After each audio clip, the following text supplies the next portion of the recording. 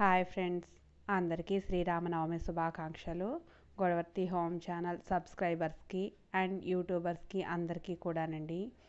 మీరు వీడియోని ఫుల్గా చూడండి అండ్ వీడియోని చూసి వెళ్ళిపోకుండా లైక్ చేయండి, కామెంట్ చేయండి. నా ఛానల్ని కొత్తగా చూసిన వాళ్ళు సబ్స్క్రైబ్ చేసుకోండి. మీ అందరికీ ఆ సీతారామచంద్రమూర్తి ఆయురారోగ్య ఐశ్వర్యాలను ప్రసాదించాలని మనస్ఫూర్తిగా కోరుకుంటూ ఈరోజు వ్లాగ్ స్టార్ట్ చేస్తాను. అండ్ ఈరోజు వచ్చేసి నేను పూజ చేసుకున్నానండి. అండ్ నేను పప్పు మునగకూర వండుతున్నాను.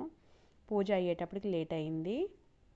ఈరోజు టిఫిన్ వచ్చేసి నేను గుండె పొంగడాలు వేసుకున్నాను. దీని గురించి నేను మీకు మరో వీడియోలో చెప్తాను. అండ్ త్వరగా టిఫిన్ అయిపోవడానికి ఇది యూజ్ అవుతుందండి. అండ్ కందిపప్పుని మనం స్టవ్ మీద పెట్టుకుని ఉడకపెట్టుకుందామండి. ఇది పూర్తిగా ఉడికిపోని అవసరం లేదు, సగం ఉడికితే సరిపోతుంది. మునగాకుని శుభ్రం చేసుకుని చెట్టుకునండి. వాటికి ఈనులు ఉంటాయి, తీసేసుకుని శుభ్రం చేసుకున్న ఆకుని మనం ఏం చేయాలంటే చక్కగా కొంచెం వాటర్ పోసి ఒక పొంగు రానివ్వాలండి. అందులో ఉండే పసర వాసన ఏదైతే ఉందో అది కొద్దిగా పోతుంది. అండ్ మరీ ఎక్కువగా మాత్రం ఉడకపెట్టకండి, విటమిన్స్ పోతాయి. జస్ట్ ఒక పొంగు రానిస్తే సరిపోతుంది. దాన్ని మనం పిండేసుకుని మిక్సీలో కొంచెం బరకగా మిక్స్ చేసుకోవాలి. అండ్ దీనికి కొబ్బరి కూడా అవసరం అండి. కొబ్బరిని కూడా మిక్స్ చేసుకోవాలి.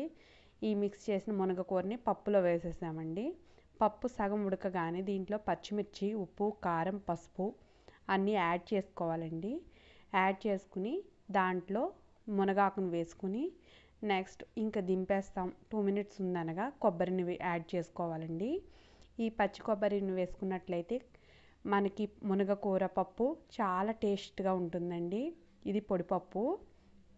అండ్ వచ్చేసి దీనికి పోపు ఎలా అన్నట్లయితే చక్కగా మనం వెల్లుల్లి రెబ్బలు అండ్ మినప్పప్పు, జీలకర్ర, ఆవాలు, పచ్చిమిర్చి, ఎండుమిర్చి, కరివేపాకు వేసుకుని పోపు వేసుకున్నాం.